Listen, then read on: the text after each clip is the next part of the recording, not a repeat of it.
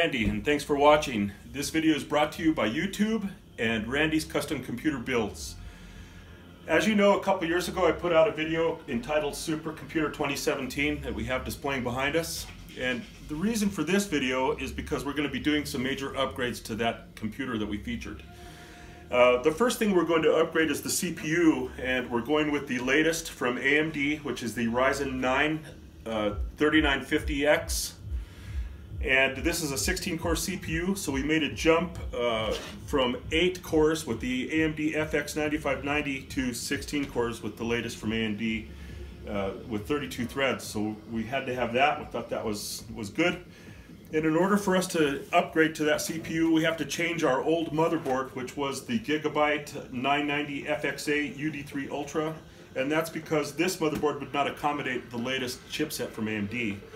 So we're going to have to go with the latest from Gigabyte, which is the X570 Aorus Master. And this motherboard is actually made specific for the 3950X from AMD. So we'll go with that. And then next we're going to have to upgrade our memory. We had before the Corsair Dominator Platinum at 32 gigabytes at 1866 MHz, but we can't use that anymore.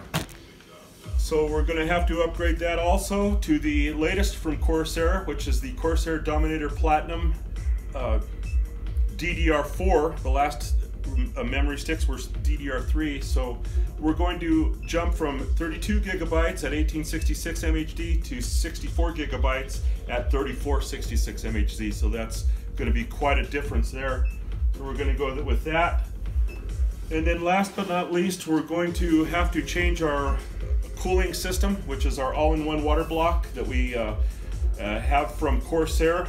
This is actually the upgraded version from the last one that we had, which was also a Corsair H115i Pro. But this is the upgraded version that will accommodate and attach to the brackets for the upgraded CPU and motherboard. So we're going to get all that done, and then we'll have a follow-up video later. So thank you for watching.